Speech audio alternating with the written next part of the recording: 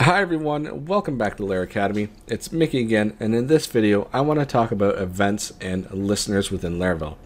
An event in Laravel is something that happens such as a user login, user logout, even a database query ran against the database. Events fire and we are able to use listeners to subscribe to those events in order to do certain things or certain actions. For this example here, I have a semi-default Laravel 5.6 project. I've run PHP artisan make auth and I've added one field to my database. The requirement that's come down for this project is we need to record the last login time a user has logged in. This may be a simple requirement to you, but our IT department says I want to know when the last person logged in.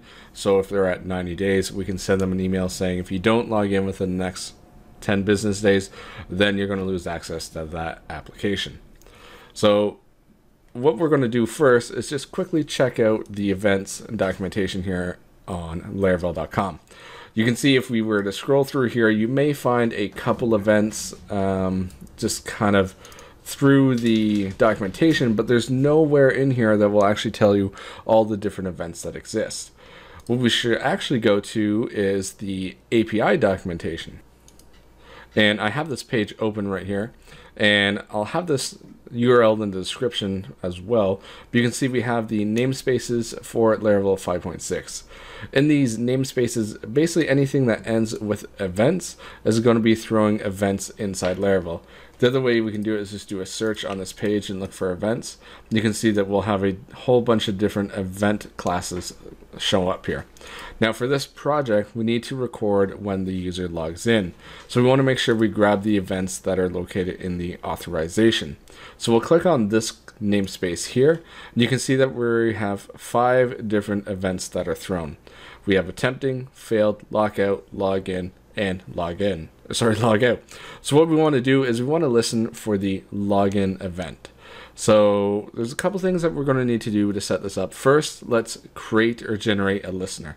To do that, we will use our terminal. In here, we'll say PHP artisan make listener, and let's give this listener a name of user event subscriber. And once that listener has been created, if we switch over to our IDE, inside our app folder, we'll have a new folder called listeners, and inside that we'll have our user event subscriber class.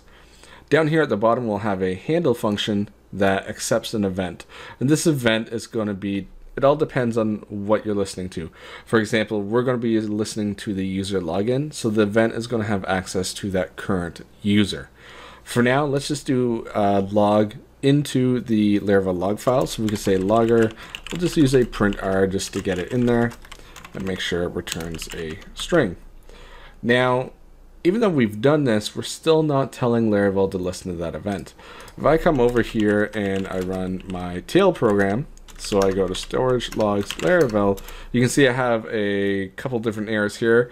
But if I go over and I go back to my website, I'll refresh just to make sure there's no errors, and I try and log in, you can see that my file didn't change. There's nothing new there. So the logger isn't actually logging anything. And that's because we haven't told Laravel to actually listen to the login event. So let me log out and switch back to the IDE.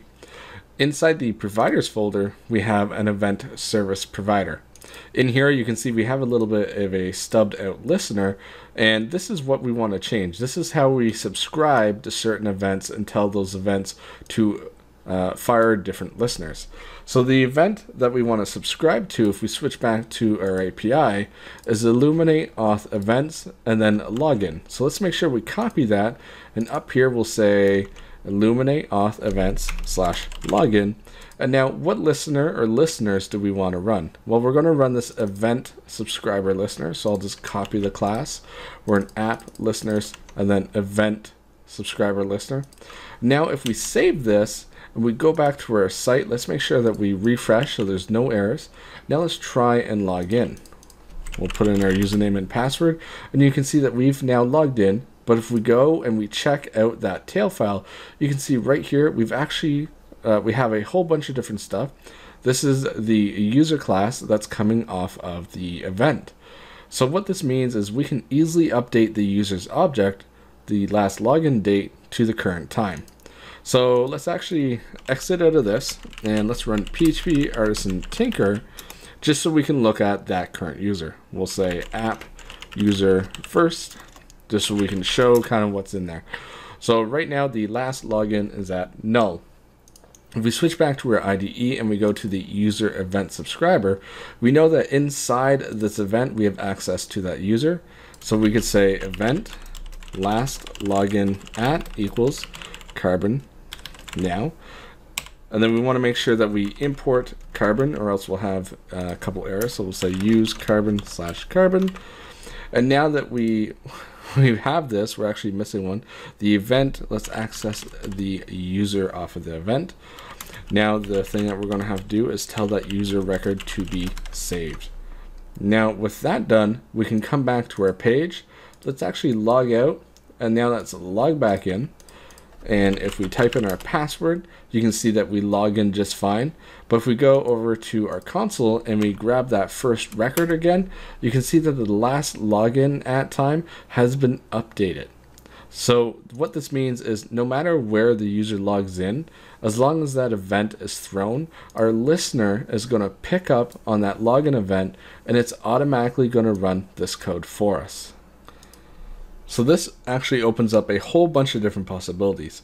For example, if we go back to the API and we do another search for events, one of the ones that we quickly talked about is the database events. Let's pretend we actually need it to record all of the queries that go to the database. Well, you can see in the events here, we have the connection. We also have every single time a query is executed, we have the transaction begin, commit, and roll back.